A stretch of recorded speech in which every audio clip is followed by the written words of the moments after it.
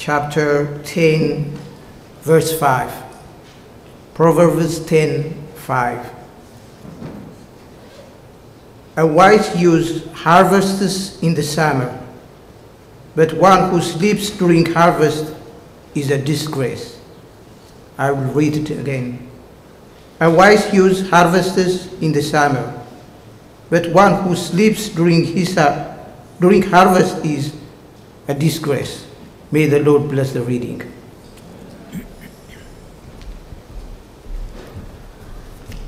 I want to say something very, very important before I begin today. You know, I get so busy and rushed at the beginning during announcement time. I'm going to say this, and I hope it comes out right. En Kwan Dehena Matachu. How many understands what I just said? Oh, some do. Good. Okay. En Kwan Dehena Matachu. I just know it means welcome.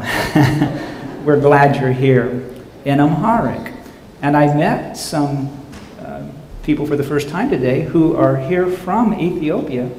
And for the first time, and I wanted to say that especially on your behalf, I want to say welcome. But there are others here today too that I don't think I have the chance to meet yet, and I want to welcome all of you. We're so glad you're here, especially on the fact that on a day, man, it's just pouring down outside still.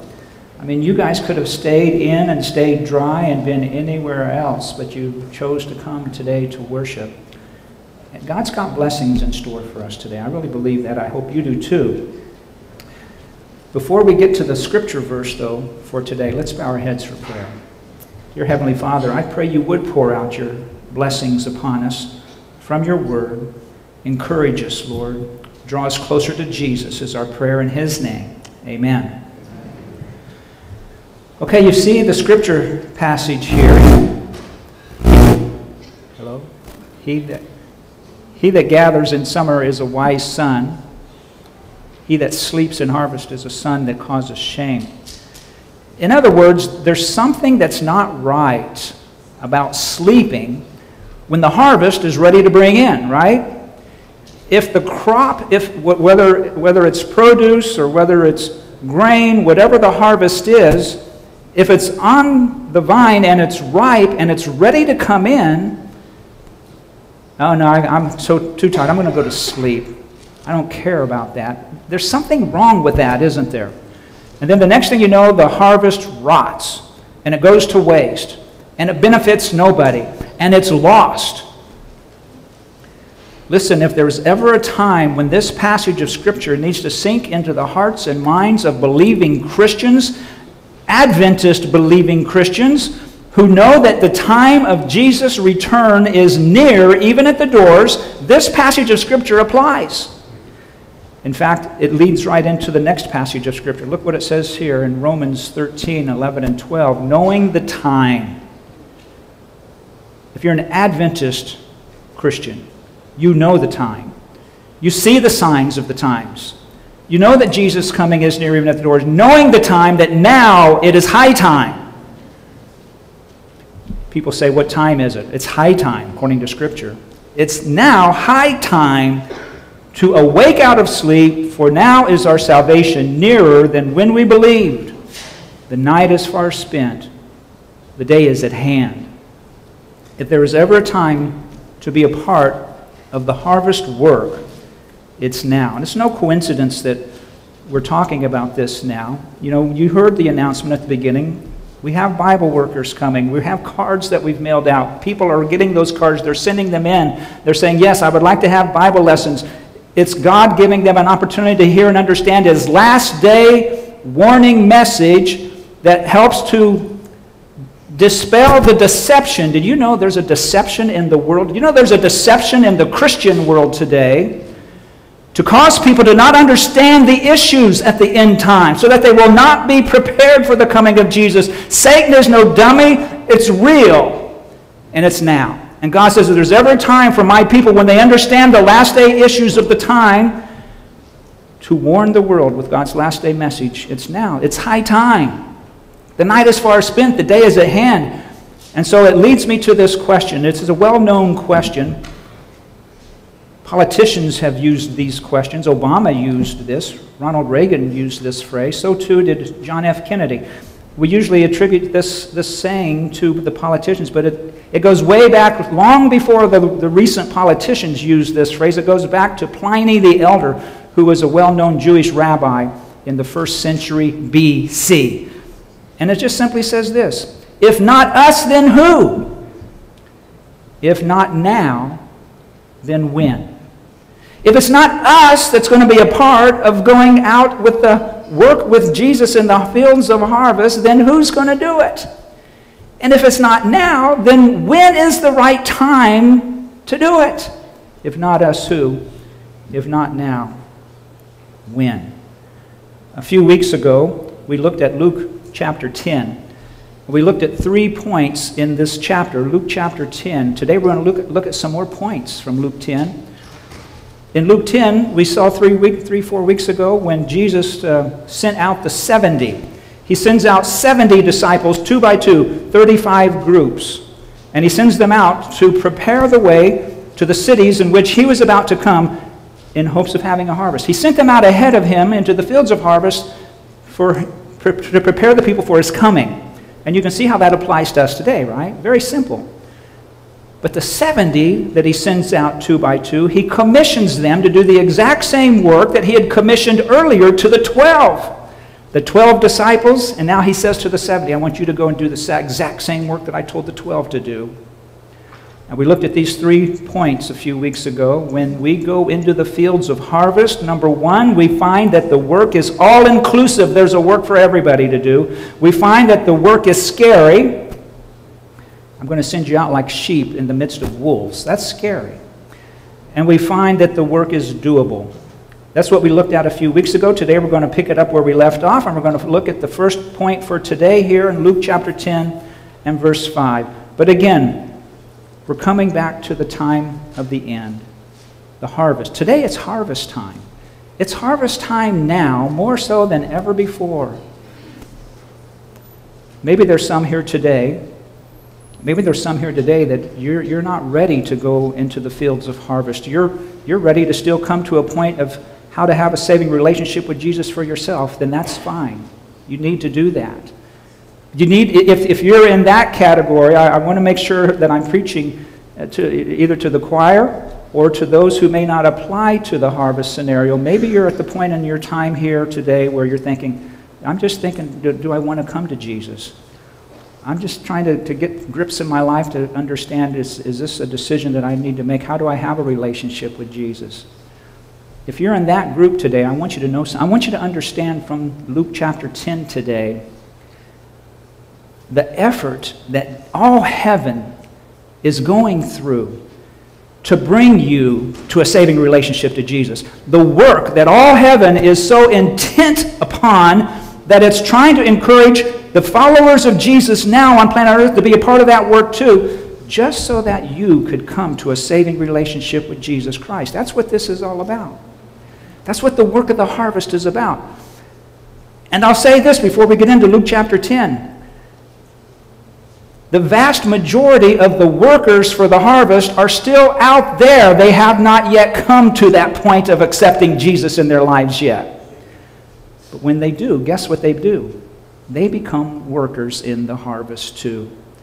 They understand, you know what? Jesus has done something for me in my life. Thank you for forgiving my sins. Thank you for accepting me. Thank you for the robe of your righteousness. Thank you for the assurance of eternal life that you give freely. Thank you for dying for my sins on the cross. I accept that by faith. Thank you, Lord. Lord, is there someone that you can use me to help encourage to make the same decision? Do you see the importance of the harvest? The importance of the harvest is not just for the workers to go into the harvest. It's for the people who are harvested. They too now have a desire to want to share what they know about the love of God too. But today it's high time now more than ever before. If you have that saving relationship with Jesus, to know that the work is all-inclusive in the harvest, there's something God wants to use you to do in helping others know the greatness of His love. So with all that said and done, let's go back to Luke chapter 10. And let's look and see some more principles that we find here about the work of the harvest. Luke 10, verse 5, and into whatsoever house you enter, first say, peace be to this house. Okay? What's the principle that we're going to look at here? The work is peaceable. Peace be to this house. Why did Jesus say this? Why should we say that? Jesus said, when you enter into somebody's house out there in the fields of harvest, first say, peace be to this house. It's the purpose for going. This is the purpose for going into to do the work of the harvest. Our work is one of peace. Our work is one to help and to benefit people, not to bother people. We're not going into the fields of the harvest to bother people or to hit them over the head with the Bible or to tell them what they're doing wrong. Jesus said the work is peaceable. It's the reason why we go into the harvest. It's for their good, not for their harm. And it's not for our good. It's for their good. What do I mean it's not for our good? It's not for our good so that we can get more members and get more offering. No, that's not for our good. It's for their good. Go and say, peace be to this house, their house. The work is peaceable. It's not to bother them. In fact, oftentimes when you think about taking the three angels' message, God's last day warning, preparation message that he says has to go to every nation, kindred, tribe, tongue, and people. It's that specific last day warning message that God has commissioned to Seventh-day Adventists to share with the world, the everlasting gospel. Part of that last day everlasting gospel message are, guess what? Some testing truths. Some testing truths that when people understand it, God will make a change in their thinking. God will make a change in their actions. He will make a change in their hearts. It's part of the last day three angels' everlasting gospel message. But the fact is that the work is for their good. It's peaceable. It's not for their harm. And when people learn new truths, sometimes I've heard people say this to me. I've heard people say, what right do we have to go and tell somebody about, let's say, for example, the seventh-day Sabbath? Don't you know that when we tell them that, that's going to turn their life upside down? They're going to have issues that will come up if we tell. Why would we want to go ruin their lives like that? No. Jesus says this is for their good. It's not for their harm. Peace be to this house, not burden, and now you've got to know something to the. Do you see the difference? That's not the right way to look at going into the fields of harvest. Peace be to this house. In fact, when you learn new truth from the Bible, when you learn and understand God's last day three angels message, look what Jesus says here in Luke 10, verse 23. He turned him unto his disciples and said privately, blessed are the eyes which see the things that you see. Blessed are the eyes that see. You could say this, when other people see and understand the things that you see and understand, there's a blessing in it for them. It's for their good. Peace be unto them. It's a blessing. It's not a curse.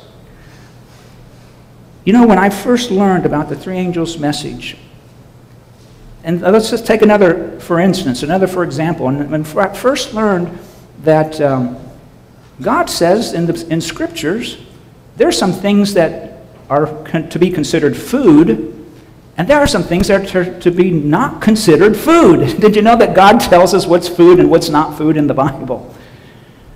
My first reaction when I first learned about what God says is food and what God says is not food, my first reaction was, oh no, what do I have to learn that for? And I need to come back to what Jesus says, blessed are the eyes when they see the things that you see. When God is using you to share and people understand His Word, God says it's for their good, it's not for their bad, it's not for their harm. New truth even, when God brings change about into our lives and into our hearts, it's for a blessing. It's for our good, it's not for a curse. Maybe today, someone here today is struggling with something that God has put His finger on and He's put conviction on your heart on something. It's for your good. It's not for your harm. Blessed are the eyes that see what you see. Peace be unto this house. That's what God intends for us. We all struggle with that. We're all human. We all have selfish carnal nature. And we sometimes have to wrestle with when God touches something in our lives. But when we keep it in the context of His great, amazing love at the cross, then there's nothing that He's going to lead us to that's for our harm or for our bad. It's all for our good. Do you believe that? You believe God knows what's best for you more so than you know what you think is best for you? He does. Jesus says this work is peaceable, which leads me to verse 6 here. We're still on the same first point. The work is peaceable. Luke 10, verse 6.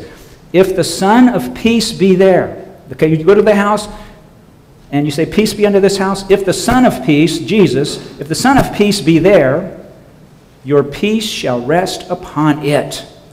You see, He wants that experience to be shared with others so that they can have and know and understand that peace, that presence of Jesus, God in their lives too.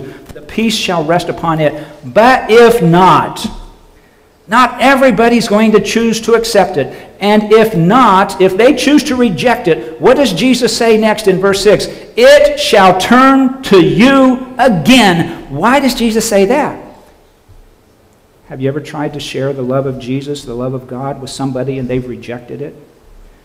And they said, no, thank you. And the normal thing then is that not only will they reject the message, oftentimes they will reject the messenger. And how does that feel when that happens? You've had it happen. I've had it happen. It doesn't feel good. Jesus is saying not everybody's going to accept it. But when they don't, when they reject, then that peace that you're offering them, Jesus says, I'm going to send it back upon you so that you don't get discouraged in the work of the fields of the harvest, so that you don't get discouraged and weighed down and feel like a loser and you feel like, oh, I've blown it, and you want to just give up and not continue in the fields of harvest. Jesus said, that peace is designed to come back upon you. And this is such an important point for me, because if anyone struggles with this, it's me. We need to understand that if the people we're working for want what God is offering them, they will have it. They will experience it for themselves, and it will affect them positively and influence them for heaven. And if they don't want it, and if they do not want the Son of Peace that is being offered, then Jesus says, don't let that rejection rob you of your peace. Does that make sense? Don't let it rob you of your peace if they say no to the peace of God that's being offered. It will return to you. Don't lose peace if others reject God's offer. So for Jesus to say that implies that He doesn't want us to be discouraged while we're working for Him. He wants us to always experience the joy of working side by side with Him in the fields of harvest. Otherwise, we're going to get discouraged and weighed down, and it becomes a burden. And I've told you this before. If anyone struggles with this, it's me. Every time we do an evangelistic, a prophecy series or seminar, and it never fails, people come, we invite people to come, we send out invitations, people come and they begin studying night after night, and usually at the beginning of the series of meetings, everybody, oh yeah, this is great, we love studying God's Word, this is wonderful, but then we begin to study the points of the three angels' message, and they begin to learn some things, testing truths. And what usually happens when people get to that point, if they want what God is offering, the peace of God remains with them. But there are those who will reject, and they will say, no, thank you. And they will stop coming. And if I'm doing the speaking, or if I'm even there working at the meetings with the people, trying to encourage the people to keep coming, and they choose to stop coming, I just know how that makes me feel. And my wife knows how that makes me feel. And that's why I'm so thankful to now. I've recently come across this verse, and that's why I'm spending so much time on this verse. I don't want you to get discouraged like I have had a tendency to do. It shall turn to you again. I love that. I just love that. He doesn't want us to be discouraged and to quit working with Him in the fields of harvest. There was a missionary once who got so discouraged that, God, you've let me down. Nothing is happening. The people are rejecting. I have not had anyone interested in anything that I've shared for you. You've forsaken me. And he was so distraught with God that he was out wandering through the wilderness and he came across the cave. He didn't know the cave was there. He went into this cave. He went into the farthest, darkest recesses of this cave and he sat down. It was dark in there, and he just there angry at God because everyone had been rejecting all the hard work that he'd been putting into sharing the love of God with others. Nobody was interested, and God had forsaken him. And while he's sitting there in the darkness of this cave, he hears a noise off to the left. And his eyes had adjusted now to the darkness a little bit, and as he turns and looks, sitting within reach, he could have touched it, was a mother hyena with her pups. And they say there's nothing more ferocious, nothing more vicious than a mother hyena who would protect and defend her pups. And there she was, sitting right there. She could have ripped him to shreds. And when he realized that he was sitting next to a mother hyena with her cubs, he very gently got up and began to walk out of the cave. And when he got back out into the daylight, he realized something. God, you hadn't forsaken me. You just saved my life. God, you were with me the whole time. I didn't even realize it. And it dawned on him. God, I've lost my peace. I didn't follow through with what you promised here in Luke 6. Let me flip back to it again. If the Son of Peace be there, your peace will rest upon it. But if not, it shall turn to you again. And the missionary had to say in prayer, Lord, give me that peace back. I'm sorry that I've lost it. Have you lost your peace today? Is there something in your life today that has discouraged you so much to the point that you've gotten so down? Maybe today you've come dragging yourself into church today. God says, listen, I don't want you to lose your peace. Whatever it is that's caused you to lose that, God says, I will send it to you again. It will return to you again. Accept it by faith again just now. Nobody has to leave here today without it. I will give it to you again. Luke 10 verse 7 also says this, still on the same point, the work is peaceable. Luke 10 verse 7, and in the same house remain, eating and drinking such things as they give, for the laborer is worthy of his hire. Go not from house to house. We already looked at this verse in the context of the work is scary, because if you remember a few weeks ago, I mentioned what's scary about this? Well, it's scary if you're going to someone's house in the fields of harvest and they invite you to stay for dinner and you sit down and Jesus says when they serve food to you, he says, eat it. But what if they want me to eat fried green tomatoes, Lord? That is scary for me. What if they want me to eat eggplant? I don't think I can. Jesus says, eat it. You eat what's set before you. Now again, he's talking in the context of eating food. Not that which is not food. But anyway, the point for today from this verse is we need to accept their works of kindness. We need to let them be involved in the ministry right away. Let them be involved in the ministry. Accept their works of kindness. Let them minister to you, because the whole point is Jesus says go make disciples. Don't go make church members. Go make disciples. Help them to understand that they can be a part of this amazing work as well. Okay, that's point one for today. Point two for today. The work is greater than us. Here it is, Luke 10, verse 8 and 2. The work is greater than us. And into whatsoever city you enter, and they receive you, heal the sick that are therein, and say to them, the kingdom of God is come nigh to you. The work is greater than us. How can I do that? Heal the sick? I can't do that. This job description is getting more and more difficult all the time. It's impossible. Jesus says, go and heal the sick. Can't do it. How do you do it? So the very next thing Jesus says immediately on the heels of you go and heal the sick, the next thing he says is what? The kingdom of God has come near you. He tells you how it happens. You cannot do it, but the kingdom of God has come near to you. It's a reminder that it's all his work. It's not our work. Do you see that? Go heal the sick. Impossible. What do you mean? You want me to heal? I can't heal anybody. No, you can't. You see, but you need to understand the kingdom of God has come near you. God is near you. It's his work. You're the conduit by which God is going to do the miraculous.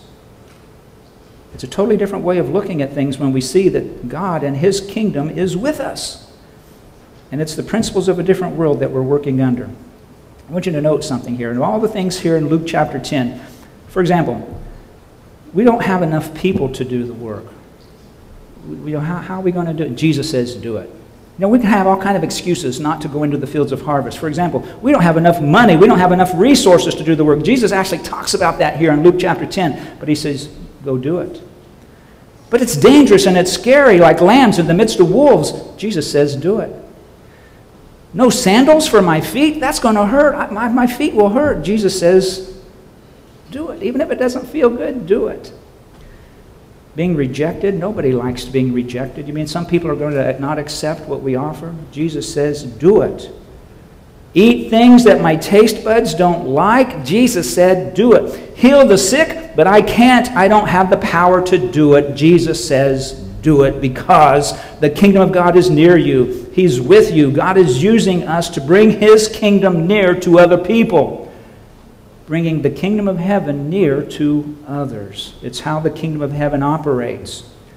And this is what makes the doing of the work of the harvest fun. This is what makes it exciting, because you know you can't do it, but you see God does it.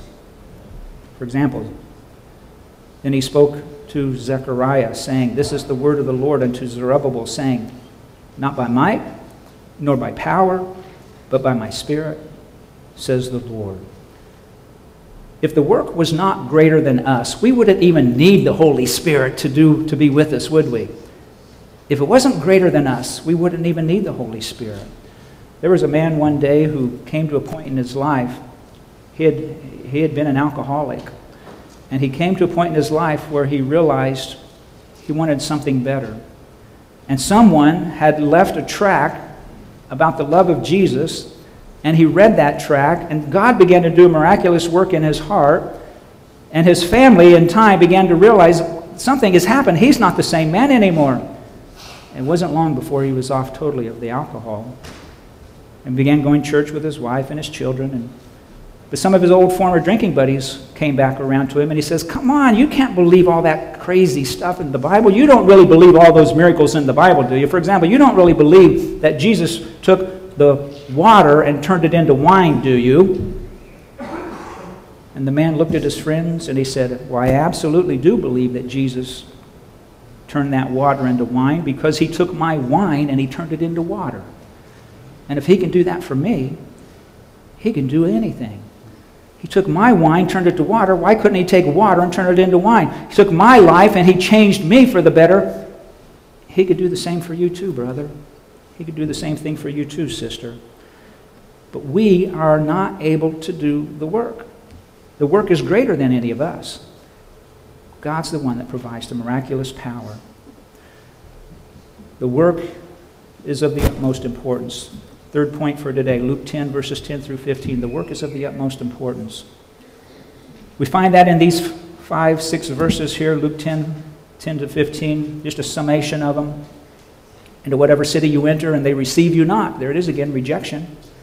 Go your ways and say, even the very dust of your city, which cleaves to us, we do wipe off against you. And be sure of this, that the kingdom of God is come nigh to you. That's what they're rejecting. I say that it shall be more tolerable for Sodom and Tyre and Sidon at the judgment than for you. In other words, the work of the harvest is of the utmost importance. We're dealing with issues of life and death. Maybe you've come today and you're wondering, do I want to be a part of this or not? Do I want to accept what God is offering in my life or not? It's of the utmost importance. It really is. It's a matter of eternal life, and it's a matter of eternal death. Not everybody will choose to accept, but praise God, He gives us all the opportunity to accept. Praise God that He has blessings and peace and the help that we desperately need to fill the voids and the hurts and the emptiness in our hearts. It's still available for us all. And as we experience it, if we accept it, then God says, now I'll use you to help others understand and that they can accept it too. But the work is of the utmost importance. This isn't something that is just take it or leave it. This is something that, especially at the time of the harvest, God says, don't be an unwise son who sleeps during the time of the harvest. We're dealing with eternal issues here. Who is it that they're rejecting when they reject what God is offering? Luke 10:16, he that hears you, hears me. He that despises you, despises me. So who are they rejecting? Jesus. Is it really important then to accept when God offers? Absolutely. God offers, and it's up to us to choose. Will I accept it or will I reject it? But isn't it helpful to see how intently interested all heaven is to want to make it available to everyone, us here today included. How intently burdened the forces of heaven are for the people on planet Earth. They are burdened and saying, please, would you just accept what we're offering? The work is of the utmost importance. It was that way in Noah's day. Jesus said at the time of the harvest, at the end of the world, he said, just as it was in the days of Noah, it's going to be that exact same way when I come back the second time. And if we're living in the last days before the second coming of Jesus, there's something just as urgent, a message of the utmost importance, just as it was in Noah's day. The utmost importance is the message that says, if you accept it, God will save you. If you reject it, there's only one alternative. You will be lost and left behind. The message, the work of the harvest, is of the utmost importance. I had no idea where the Isle of Man was. I heard this story about the Isle of Man. Little tiny island between Great Britain and Ireland. There's Ireland to the left and Great Britain, the whole thing is Great Britain. It's England to the right, Ireland to the left, Scotland is to the north. And that little red dot there in the middle is called the Isle of Man. At one point in time, long ago, in the Isle of Man, there was a very popular governor, but he had an enemy who had influence in high places. And the enemy trumped up charges against the popular governor of the Isle of Man, complained to the king, and the king signed a decree saying that the governor was to be executed because he believed the message, the false message of the enemy. But the people, when they discovered what was going on, their governor had been placed in this tower.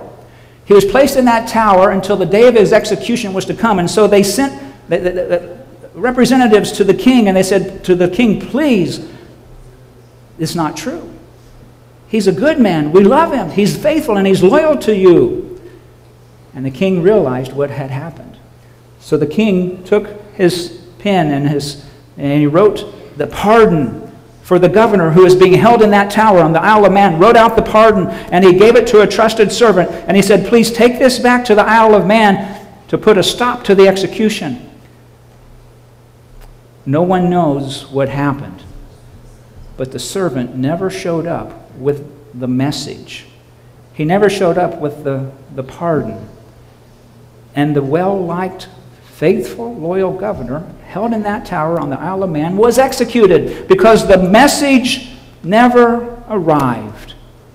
The pardon was never received.